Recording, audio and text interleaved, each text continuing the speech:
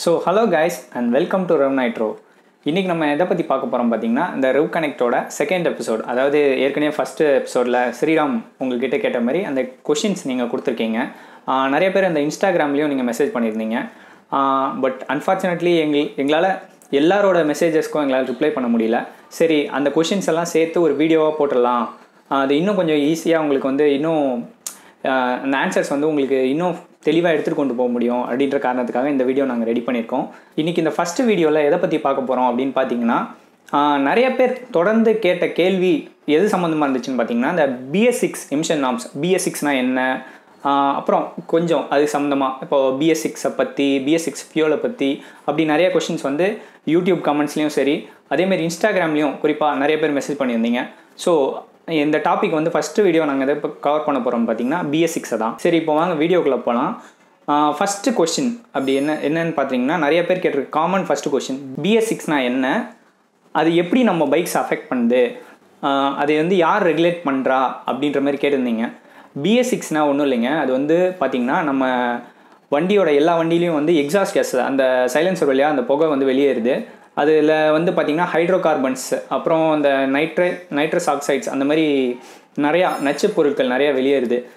அதெல்லாம் இந்த லெவலில் தான் இருக்கணும், இதை தாண்டக்கூடாது அப்படின்னு ஒரு நார்ம்ஸ் பொல்யூஷன் கண்ட்ரோல் போர்டு வந்து வச்சுருக்காங்க. அது எதை பேஸ் பண்ணியிருக்குன்னு பார்த்தீங்கன்னா, இந்த யூரோப்பியன் நார்ம்ஸ்ன்னு சொல்லுவாங்க. Euro 1, Euro 2, Euro 3 அப்படின்ற மாதிரி நார்ம்ஸ் இருக்குது. அதை பேஸ் பண்ணி நம்ம வந்து பாரத் ஸ்டேஜ் 1, பிஎஸ்ன்றதுக்கு பாரத் ஸ்டேஜ்னு அர்த்தம்.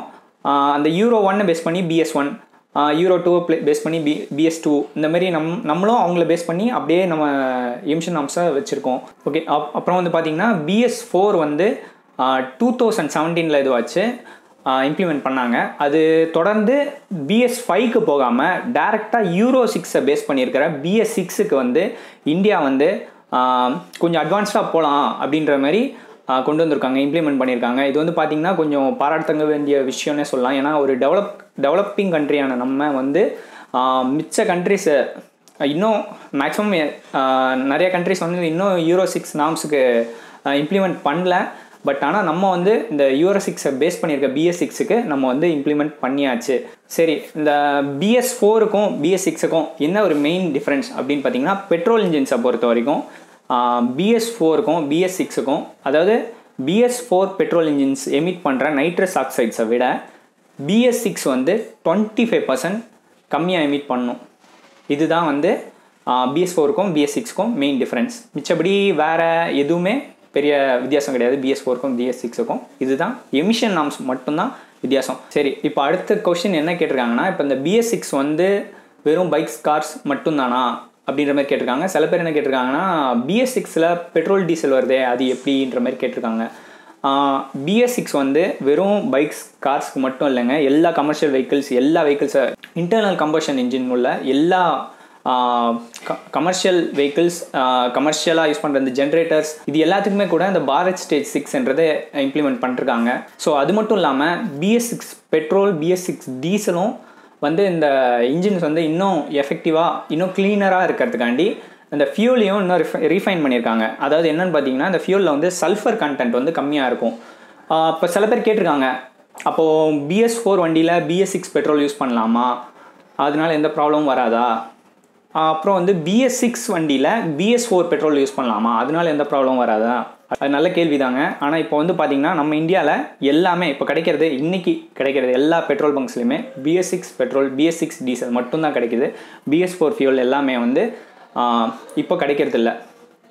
சரிங்களா? அப்போது வந்து Bs4 வண்டியில் Bs6 பெட்ரோலோ டீசலோ இருக்கும்போது அது எந்த அஃபெக்ட் பண்ணணும்னு பார்த்திங்கன்னா, பெட்ரோல் இன்ஜின்ஸை பொறுத்த வரைக்கும் எந்த ஒரு அஃபெக்டும் வராது. ஏன்னா வந்து பார்த்திங்கன்னா, Bs6 ஃபியூலில் Bs4 ஃபியூலை கம்பேர் பண்ணும்போது சல்ஃபர் கண்டென்ட் வந்து கொஞ்சம் கம்மியாக இருக்குது. மிச்சபடி ஃபியூல் வந்து இன்னும் ரிஃபைண்டாக இருக்கும், அவ்வளோதான்.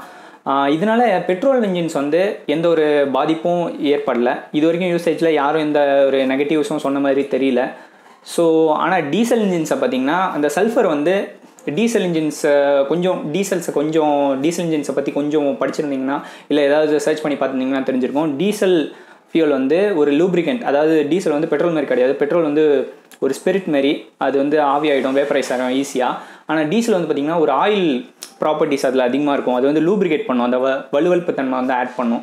அதனால் வந்து பார்த்திங்கன்னா டீசல் ஃபியூல் பம்பும் சரி, டீசல் இன்ஜெக்டரும் சரி, இந்த டீசல் வந்து அதுக்கு ஆயில் மாரி ஆக்ட் பண்ணும். அது உள்ளே வரும்போதே அதை லூப்ரிகேட் பண்ணி அதில் இருக்க தேய்மானத்தெல்லாம் குறைக்கும். இப்போ இந்த சல்ஃபர் வந்து அதில் ஒரு நல்ல பார்ட்டை ப்ளே பண்ணுது. அதாவது பார்த்திங்கன்னா அந்த சல்ஃபர் கண்டென்ட் இருக்கனால இன்னும் நல்லா லூப்ரிகண்ட்டாக இருக்கும். இப்போது அந்த சல்ஃபர் கண்டென்ட்டை அவங்க கம்மி பண்ணுறனால இந்த ஃபியூல் பம்ப்லேயும் சரி, அந்த இன்ஜெக்டர்லேயும் சரி ஏற்படுற தேய்மானம் வந்து கொஞ்சம் அதிகமாகும். அது எப்படின்னா உடனே தெரிய வாய்ப்பில்லை. ஒரு 10,000 கிலோமீட்டர்ஸ் 15,000 கிலோமீட்டர்ஸ் வண்டி வந்து தொடர்ந்து இந்த BS6 ஃபியூலில் ரன் ஆகும்போது சில பேருக்கு தெரியலாம். சில நல்ல ஃபியூல் பம்ப்ஸ், நல்ல ஸ்ட்ராங்கான ஃபியூல் பம்ப்ஸு, நல்ல ஸ்ட்ராங்கான ஃபியூல் இன்ஜெக்டர்ஸ் இருக்கிற வண்டிங்க இந்த வண்டிங்களுக்கெலாம் தெரிய வாய்ப்பு இல்லை. பட் ஆனால் டீசல் வெஹிக்கிள்ஸ் கொஞ்சம் அஃபெக்ட் ஆகும், மைல்டாக அஃபெக்ட் ஆகும். பெட்ரோல் இன்ஜின்ஸை பொறுத்த வரைக்கும் நமக்கு எந்த ப்ராப்ளம் கிடையாது. பைக்கர்ஸ் நமக்கு சுத்தமாக எந்த ஒரு பிரச்சனையும் கிடையாது BS6 ஃபியூல்னால.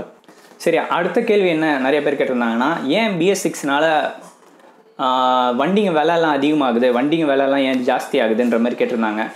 இதுக்கு நிறைய ரீசன்ஸ் இருக்குது. மெயினாக பார்த்தீங்கன்னா இந்த BS6னால இந்த BS6 எமிஷன்ஸை கண்ட்ரோல் பண்ணுன்றதுக்காண்டி அதுக்கான மெயினான ரீசன் பார்த்தீங்கன்னா BS4 வெஹிக்கிள்ஸ் எல்லாமே, நிறைய வெஹிக்கிள்ஸ் இப்போ இந்த ஸ்ப்ளெண்டர், பல்சர்ஸ் இதெல்லாம் பார்த்தீங்கன்னா கார்பரேட்டர்ஸில் ரன் ஆகிட்டு இருந்துச்சு.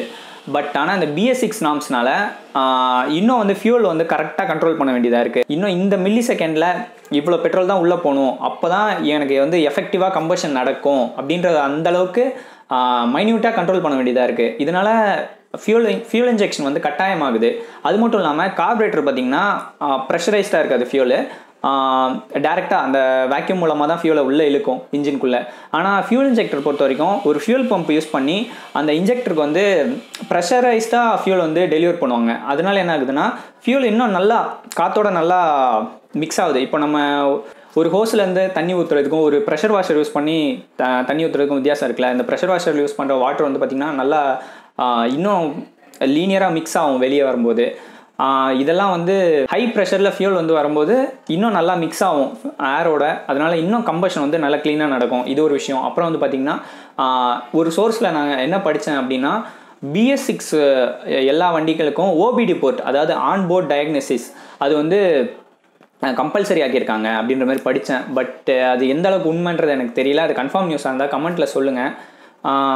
அந்த OBD போர்ட் வந்து எதுக்கு வச்சுருக்காங்கன்னா, இப்போது சப்போஸ் வண்டி வந்து ஏதாவது ஒரு சென்சார் பிரச்சனை இல்லை என்ன ப்ராப்ளம் இருந்தாலும் வந்து அந்த OBD போர்ட்டில் டைரெக்டாக கனெக்ட் பண்ணி அந்த OBD ஸ்கேனர் யூஸ் பண்ணி கம்ப்யூட்டரில் வந்து எரர் கோடு என்னன்னு பார்த்தா இந்த இடத்துல தான் ப்ராப்ளம். இப்போது இந்த கேம் சென்சார் போயிருக்கு, இல்லை ஃபியூல் இன்ஜெக்ஷன் யூஸ் பண்ணுறதுனால நிறையா சென்சார்ஸ் இருக்கும். இந்த கேம் பொசிஷன் சென்சார் இருக்கட்டும், அப்புறம் இந்த த்ராட்டில் பொசிஷன் சென்சார் இருக்கட்டும். அது மட்டும் இல்லாமல் இந்த நிறைய சென்சார்ஸை வந்து ஒரு ECU மூலமாக கண்ட்ரோல் பண்ணுவாங்க. இதனால் எந்த ஒரு சென்சாரும் ஒரு ஃபால்ட் ஆகிடுச்சு, இல்லை இந்த இடத்துல தான் ஃபால்ட் இருக்குது அப்படின்னா அதில் ஒரு எரர் கோடு ஒன்று த்ரோ பண்ணும். அதை வச்சு நம்ம ஈஸியாக இந்த சர்வீசஸ் எல்லாம் வந்து இன்னும் ஈஸியாக இருக்கும். எந்த பார்ட்டு போயிடுச்சு அப்படின்னு நம்ம கெஸ் பண்ணுறதோ இல்லை பிரித்து பார்க்கணும்னு அவசியம் இல்லை. ஒரு மேக்ஸிமம் ஃபால்ட் வந்து அந்த எரர் கோடு மூலமாகவே நம்ம வந்து தெரிஞ்சுக்கலாம். அது ஒரு நல்ல விஷயம்னே சொல்லலாம். அப்புறம் வந்து பார்த்திங்கன்னா இந்த எக்ஸாஸ்ட் பைப்லேருந்து வர எக்ஸாஸ்ட் கேஸஸை இன்னும் கண்ட்ரோல் பண்ணுறதுக்கு முன்னாடி இந்த இன்ஜினுக்கும் இந்த சைலன்சருக்கும் உள்ள கேப்பில் கேட்டலிட்டிக் கன்வெர்ட்டர் வந்து யூஸ் பண்ணுறாங்க. இந்த கேட்டலிட்டிக் கன்வெர்ட்டர் என்ன பண்ணுதுன்னா, இந்த ஹைட்ரோ கார்பன்ஸை வந்து இந்த ஹார்ம்ஃபுல் கேஸஸை வந்து அது கூட ரியாக்ட் ஆகி இன்னும் அது வந்து ஒரு அந்த ஹார்ம்ஃபுல் கேஸஸ், அந்த ஹார்ம்ஃபுல் பார்ட்டிகல்ஸோட எஃபெக்ட்ஸை குறைக்குது. சிம்பிளாக சொல்லணும்னா அப்படி தான் சொல்லலாம். அது மட்டும் இல்லாமல் இந்த ஃபியூல் இன்ஜெக்ஷன் சிஸ்டத்தோடு வர இந்த ஃபியூல் பம்ப், ஃபியூல் இன்ஜெக்டர்ஸ், அப்புறம் இந்த எலக்ட்ரிக்கல்ஸ் எல்லாமே வந்து பார்த்திங்கன்னா பைக்குக்கு காம்ப்ளெக்சிட்டி ஆட் பண்ணுது. அப்புறம் வந்து இது எல்லாமே கொஞ்சம் காஸ்ட்லி. கார்பரேட்டட் செட்டப்பை கம்பேர் பண்ணும்போது இது எல்லாமே காஸ்ட்லி. அதனால் வண்டிங்களோட ரேட் வந்து ஒரு 10,000 to 15,000 அதிகமாகுது. மிச்சப்படி நார்மலாக ஏற்கனவே ஃபியூல் இன்ஜெக்ஷன் ரன் ஆகிற பைக்ஸ் இருக்கட்டும், இந்த RS200, அப்புறம் வந்து R15 V3 இதெல்லாம் பார்த்திங்கன்னா ஏற்கனவே வந்து ஃபியூல் இன்ஜெக்ஷனில் ரன் ஆகிட்டு இருந்துச்சு.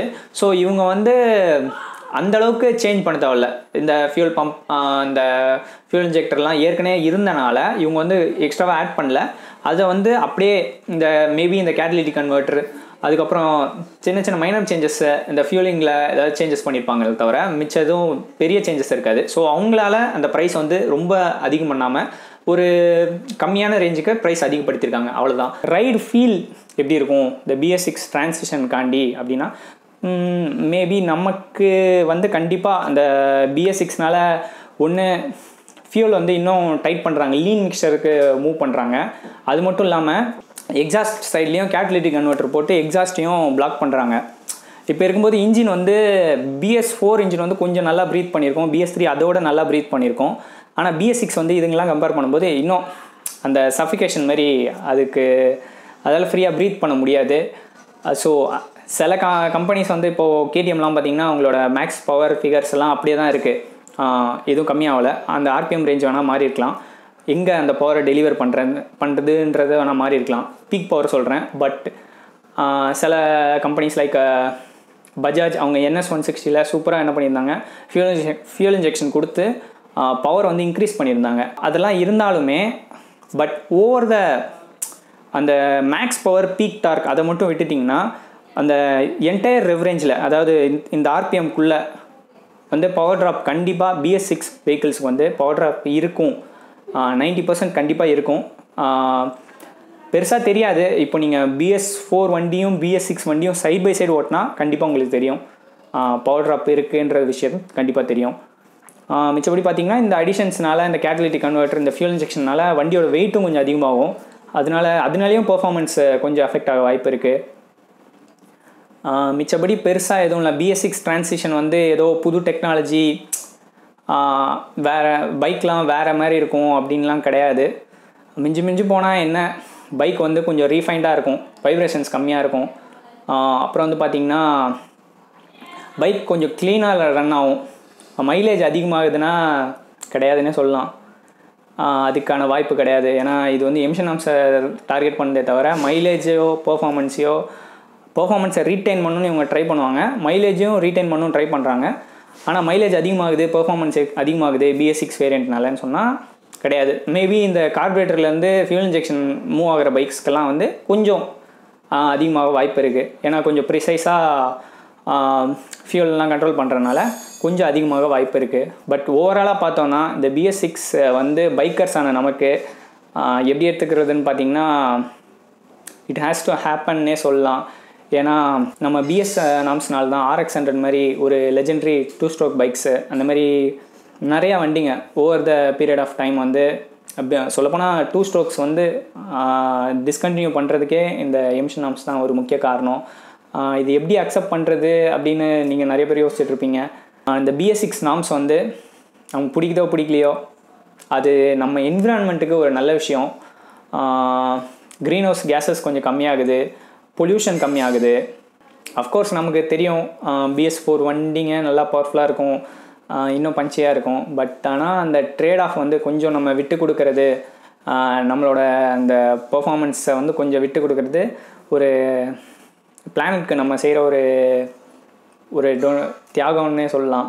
அந்தளவுக்கு இல்லை, பட் ஆனால் சொல்லலாம். இதெல்லாம் ஸ்மால் ஸ்டெப்ஸ் டுவர்ட்ஸ் எலக்ட்ரிஃபைங், அதாவது எலக்ட்ரிக் வெஹிக்கிள்ஸ் கொஞ்சம் கொஞ்சமாக இந்த BS நார்ம்ஸ் அதிகமாக இன்னும் நம்ம என்னென்ன பார்க்க போகிறோம், BS6 அப்புறம் BS7 BS8 அந்த மாதிரி வந்துச்சுன்னா நம்ம என்ன பார்க்க போகிறோன்னா இன்னும் வெஹிக்கிள்ஸ் வந்து இன்னும் பவர் கம்மியாகும், இன்னும் காம்ப்ளெக்ஸ் ஆகும், எலக்ட்ரானிக்ஸோட இன்டர்ஃபியரன்ஸ் ரொம்ப அதிகமாகும். சூன் எல்லாருமே எலக்ட்ரிக் வெஹிக்கிள்ஸ்க்கு மாற வேண்டிய ஒரு கட்டாயம் ஏற்படலாம்.